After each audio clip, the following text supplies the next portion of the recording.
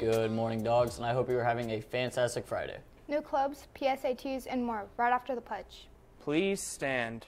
I pledge allegiance to the flag of the United States of America and to the republic for which it stands, one nation, under God, indivisible, with liberty and justice for all. Next week, TAG will be having 2 new club meetings. Art Club will be meeting on Monday, and the Spanish Club will be meeting on Wednesday. Don't forget about our other club meetings, though, including Hot Dog Fellowship on Monday, Best Buddies on Tuesday, and Jazz Band on Wednesday. If you're interested in taking the PSAT or NMSQT to either get practice for spring SAT or qualify for the National Merit Scholarship, you need to sign up now. You must sign up using the link in the chatter no later than Wednesday, August 30th.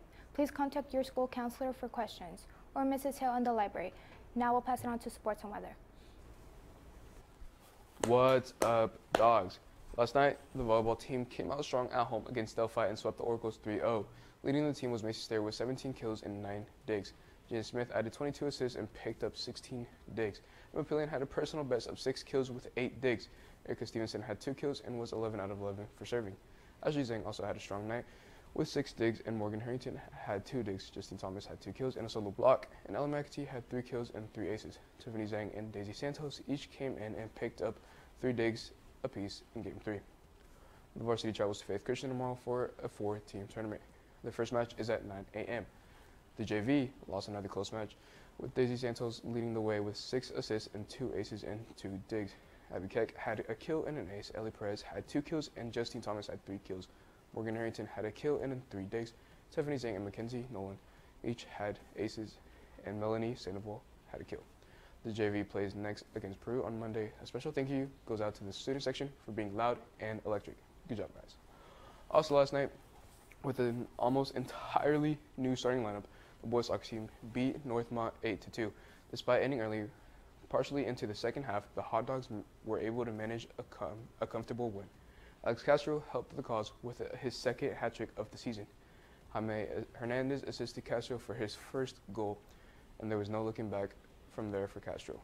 Brian Sarabia had 2 goals of his own and multiple assists. Helping Sarabia score was defensive man Marcos Garcia Cruz and sophomore Ethan Hudspeth. Another sophomore with varsity minutes was Orlando Vasquez, who scored early in the first half. Capping off the night were 2 seniors who played only a few minutes and made an immediate impact upon being subbed in. Manuel Barragon scored within minutes of entering the game using Marcos Garcia's second assist. Brian Munoz Gonzalez worked his way into finishing an assist from Sarabia and kept the game well in hand for Frankfurt. The boys are back in action here at home against Lebanon on Tuesday. Now to Emily for your daily forecast. Good morning, it's Friday. Last night we had some light showers, but coming into school this morning, it was very, very foggy with it being 66 degrees, but that'll give us partly sunny conditions throughout today. Later this afternoon, it'll be 74 degrees. Tonight at 7 p.m. for our matchup against Clinton Prairie, it'll be 78 degrees.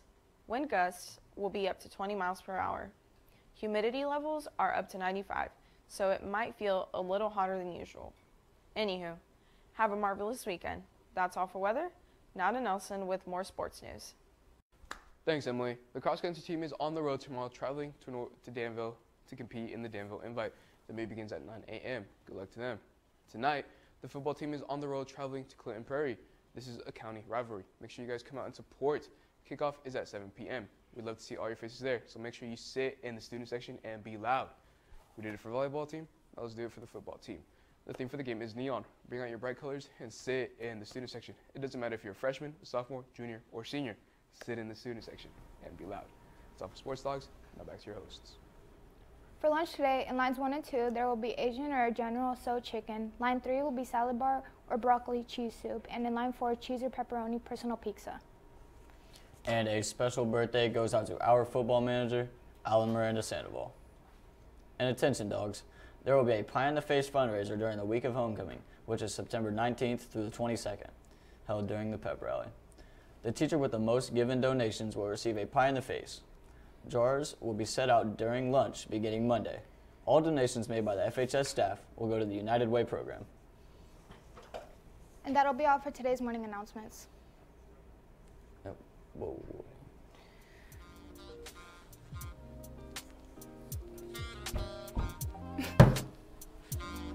Literally.